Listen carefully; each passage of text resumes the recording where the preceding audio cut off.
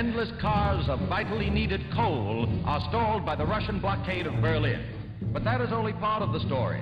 As the red noose is drawn closer about the western sector of the capital, switches are pulled on generators, and the fuel famine forces drastic power cuts. Berlin becomes a city of darkness as all ground communication is severed and industry comes to a standstill. But the Western Allies fight back with an airlift of 450 flights daily, carrying thousands of tons of food into the beleaguered capital, flying an air corridor threatened by red fighter planes. Backing up the shuttle are 60 B-29s, which arrive at an airfield in England, a base from which American planes once bombed Germany. Now these Yanks may fly on a mission of mercy, the feeding of hungry Germans in Berlin. These are the men whose nerve-wracking job it may be to fight their way through weather and red obstruction.